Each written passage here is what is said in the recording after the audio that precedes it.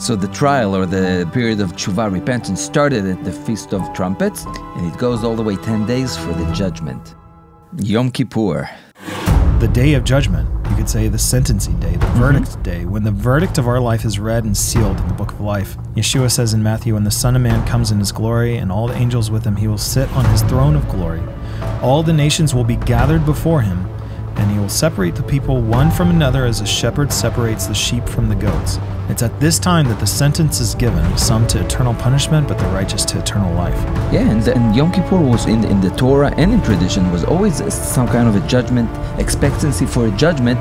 And of course in the Torah it's all about the works of the high priest.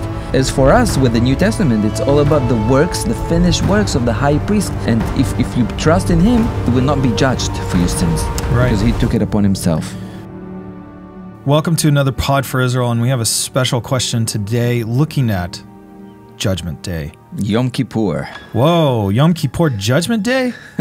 It's an interesting thing. You know, we've thought of it as Repentance Day, but again, this is kind of, in this new series, we're kind of looking at these holidays from a fresh perspective. There's something new here that we're finding that is kind of discovering a different perspective on these holidays and the return of Yeshua. Yeah, now it's fresh in one way, but from rabbinic tradition, remember the repentance starts on the Day of Trumpets and it goes 10 days to Yom Kippur, right, where the judgment is being sealed. The judgment is is coming. So yeah, we discussed the Feast of Trumpets, and we started to crack open this whole idea of the 10 days of awe. So again, in Jewish tradition, between the trumpet, you know, on the Feast of Trumpets, between the trumpet sound and Yom Kippur, there's 10 days of reflection and repentance. Yeah, repentance. Right.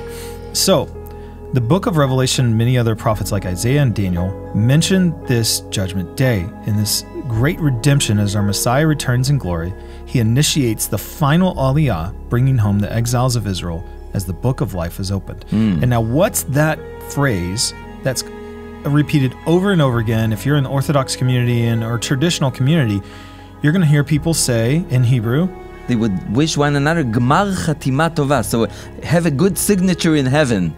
Okay, and so they also say, may your name be written in the book of life. They're speaking of the book of life. Now, where do we have reference from this? One of the first references is with Moses.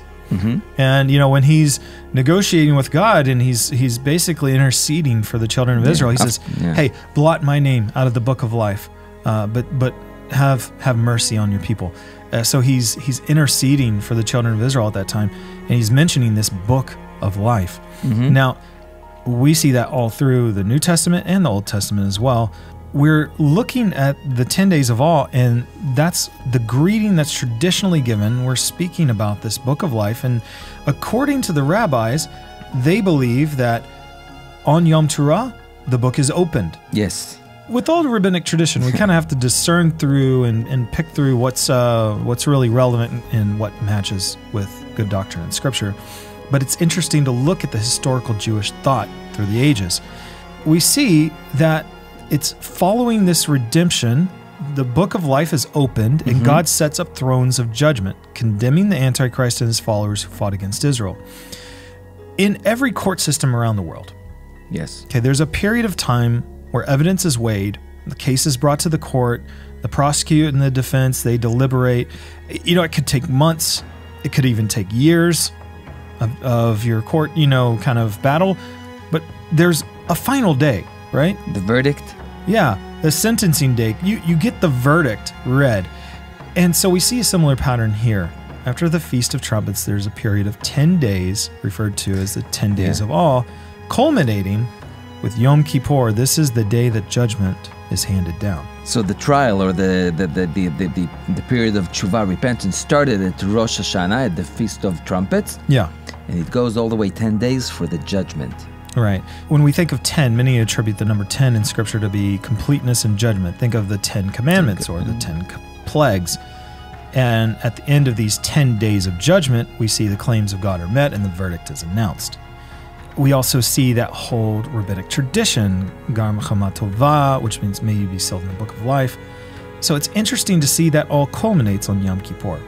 So as we know, in ancient Israel, on Yom Kippur, the high priest entered the temple alone to make atonement for Israel. Mm-hmm. Now, for us, we're followers of Yeshua. We believe that Yeshua, our high priest, Jesus, our Messiah, he intercedes on our behalf at the mercy seat in the Holy of Holies. The epistles talk about that, of him being our high priest.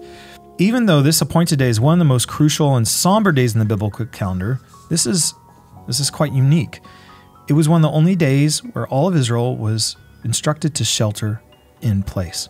Yes, and by the way, many people think that the Day of Atonement in the Torah appears only in the book of Leviticus, but actually it appears first in the book of Exodus on the 30th chapter, verse 10. It says, "And the high priest will atone for all Israel once a year, once for the whole year." And the same language appears again in Exodus in the chapter that is devoted for Yom Kippur in Leviticus 16. It says once a year, the same phrase, achat b'shana, once a year. So we know that we have hints for Yom Kippur even in Exodus, not only in the book of Leviticus. Right.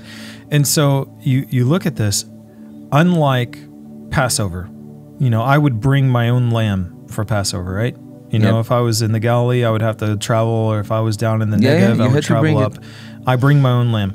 The Feast of First Fruits, I bring my offering. On Sukkot, I bring an offering. This, I don't bring anything. No.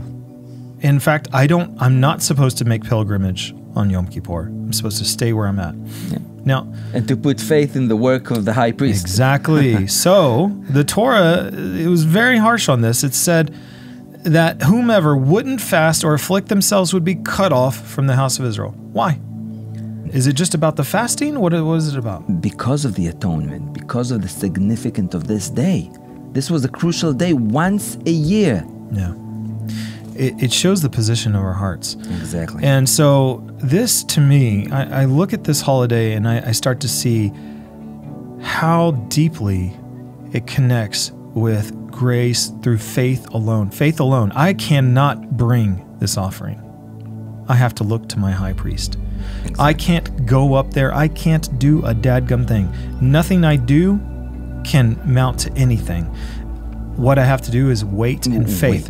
And so the person who's not fasting, what are they saying, or not afflicting their souls? They're not taking it seriously. They're just kind of like, it's just another day, whatever. Yeah, okay. and the sad part is that those who do fast think it's all about them fasting and them atoning, and some take the rooster. But from a day that is all about the high priest, it became to be in Israel today a holiday that is all about yourself. Are you fasting, brother? Have a nice fast. Let me show you how bad. And what did Yeshua say? If you fast, don't make your face all. Don't show it. Don't show off. Such a hard thing, brother. I'm just pushing through for the Lord. No. You're to anoint your face with oil, make it to where no one knows, okay? Exactly. This is between you and God. But what God was saying, again, we have to look at the commandments, not just line upon line, precept upon precept. What was God trying to communicate? And what he was saying is, take it seriously. Don't disassociate yourself from this salvation. And so here, the person who's sitting there waiting on the high priest, with expectation, believing that the high priest is doing something very important for them and the nation on that day, that person, God sees it and God blesses it. And the person who doesn't, who ignores, and who treats it as just something common or something light, that person is going to deal with judgment. There's something similar as well in the New Testament. Mm-hmm. Apostle Paul had to deal with the Corinthian church. 1 Corinthians chapter 11, we read this whole drama that people were coming for the communion meal.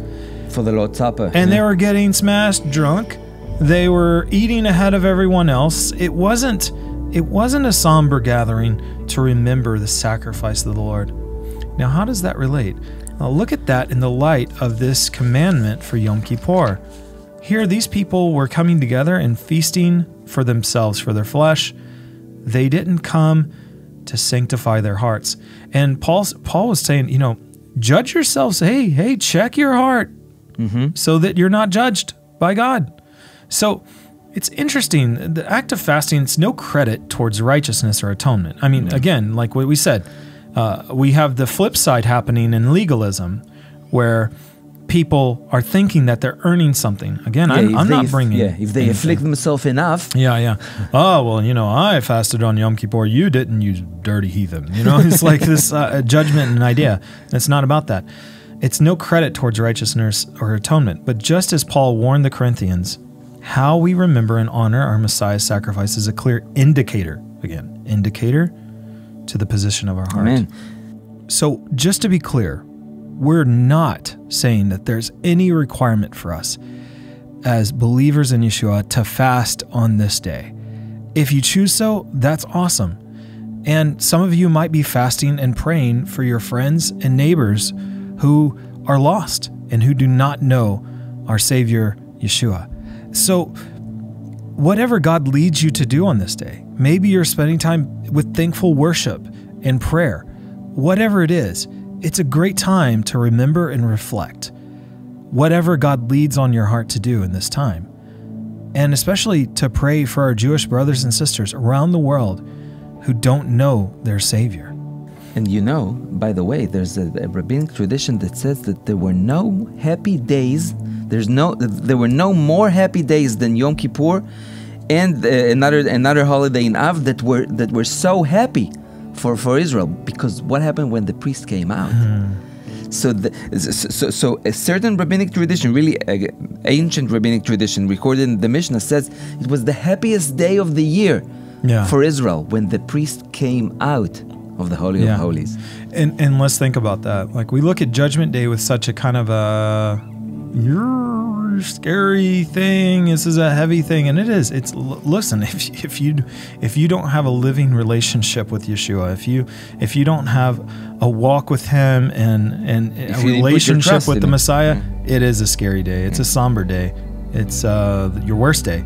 But for us who've put our faith in Yeshua and the living Messiah, for us it's the greatest day.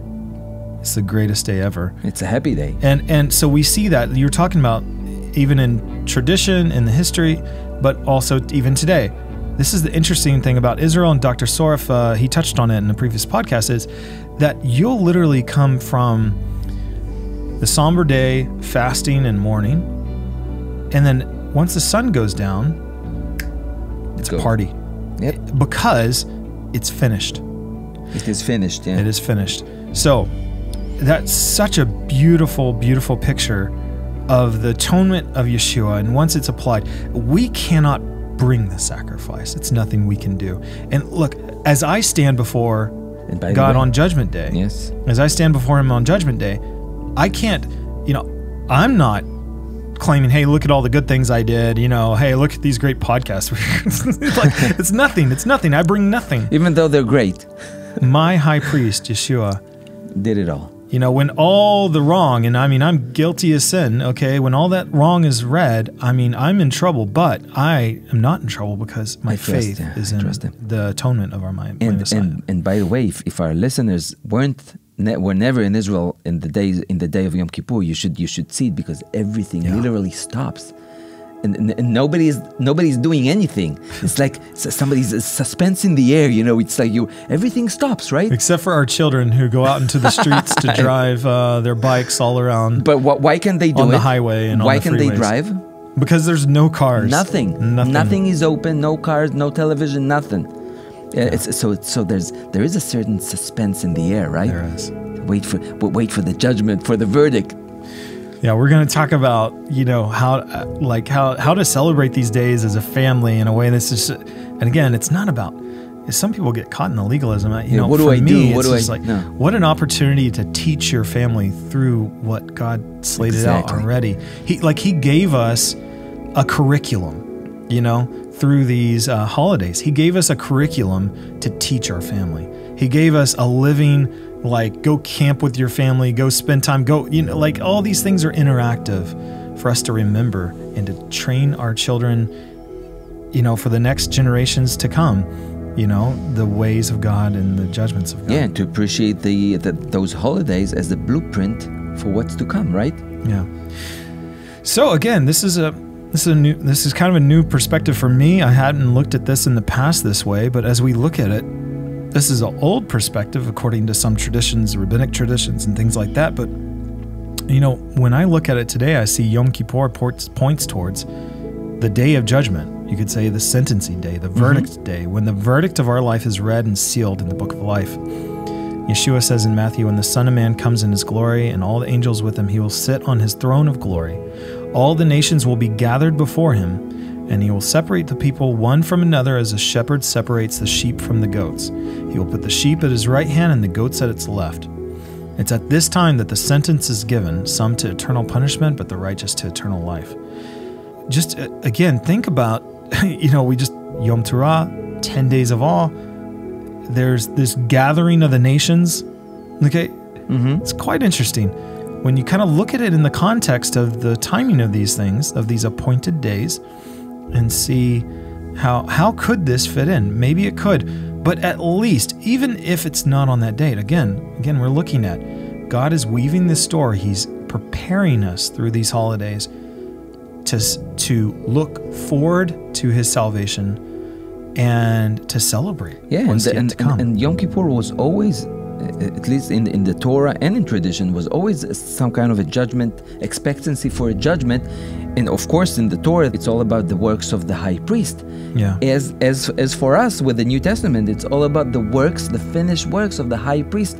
And if you trust in him, judgment, you will not be judged for your sins, right? Because he took it upon himself. And so, guys, we have to ask ourselves the question: where will you be on Judgment Day? Are you waiting with faith in the Messiah? Have you put your trust in the atonement of Yeshua? Are you still leaning on your own works to be good enough? So again, all prophecy in Scripture leads us up to these world-changing events to come. Everything culminates here. But to each one of us, the most pivotal choice we'll make in our eternity is our choice to believe and follow the risen Messiah who's coming soon. Yeah, our high priest. And as we spoke, on the last episode, we spoke about Yom Teruah. No one knows that day or the hour. Even the holiday, no one had any clue. You had to wait expectantly for it. Again, guys, it's not promised for us tomorrow. We don't look to, all these guys with their mystical predictions of the Messiah will come in 2028 or this will happen in 2032. Forget that. I think that everyone is, especially with the events of the past few years, has had kind of a imminence on their heart of like, this could be any moment. We're not promised tomorrow. And that's our decision. We have to make that decision today. And so I ask you guys, press into him. If you haven't made that decision, let's get connected. Let's get connected and trust in the finished work of Messiah. Yeah, of our high priest once and for all. Yeah. Only he can bring the atonement for us. Amen. Amen.